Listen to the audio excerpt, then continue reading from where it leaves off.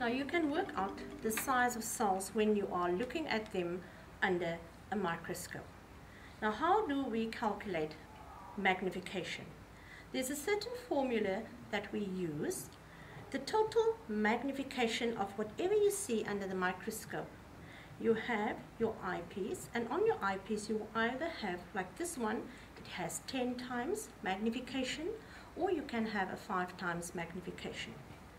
You have 3 objective lenses, and the one has 4 times, little bit bigger one is 10 times, up to a 40 times magnification. And all you do is the total magnification of whatever you see under the microscope, you take your eyepiece and you multiply the 10 times whatever we have here, the 10 times, so 10 times 4, that means whatever you see under the microscope has been magnified by 40 times. And then you can go 10 times 10, that means 100 times, up till 400 times. And that is how you calculate the size of what you see and the magnification of what you see in a microscope. If you don't have the slides under the microscope, you can determine the size of the cells on a micrograph. Now on a micrograph, a scale bar will be given to you. In this instance, it is a line, and that shows the distance of from there, one point to another, and it says it is 0.133 millimeters. And if we should measure that line of the scale bar, we have 40 millimeters, which means that every 40 millimeters will be 0.133 millimeters. Now, the actual size of a cell, any cell on this micrograph, can be determined. And the formula that we use here, we say the measurement of a cell, and I'll select a cell here, and I have here, this one is exactly 60 millimeters. We then multiply it with a scale on the bar, which is 0.133 millimeters, and we divide it by the length that we have measured here, which is 40 millimeters. So it's the measurement of the cell from one side to another, the length of this drawing. You go to the scale bar and you see it is given to you 0.133 millimeters, and you divide it by the measurement that you have here, which is 40 millimeters. What is important is that all measurements must be in the same unit.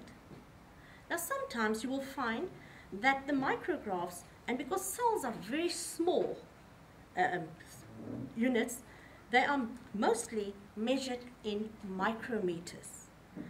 And when you have millimeters and some of it is in micrometers, you have to convert it. Now the question is, how do we convert? So you use your formula once again. It's the measurement of the length of this drawing, and it is 60 millimeters. You multiply it with the scale given on your scale bar, which is 0.133 millimeters, and you divide it by the length of this scale bar, which is 40 millimeters.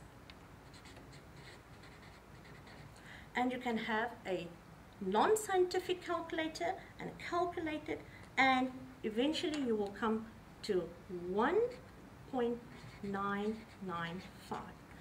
Now when you do get this, you have to round it off, and eventually you will get 0.20 millimeters. And what do we have? That this cell that we have measured here, the actual size that you see under the microscope, is in fact 0.20 millimeters.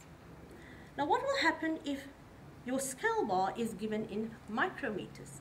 Because cells are very tiny objects, and these units are so small that we normally measure them in micrometers. So how do we convert a scale bar? You can convert from millimeters, like was given in this diagram, or in this one in millimeters, So you have to convert it to micrometers, so you multiply it by 1,000. And when you write it down, since this is 0.133 millimeters, and later on, if we can just focus, you see you move it back 3 places to the left, and it becomes 133 micrometers. And when 133 micrometers are given, and you have to convert it to millimeters, you have to divide it again through 1,000, because it's 1,000 millimeters in 1 micrometer, and we then just move it back 3 places to the right, and it becomes 0.133 millimeters.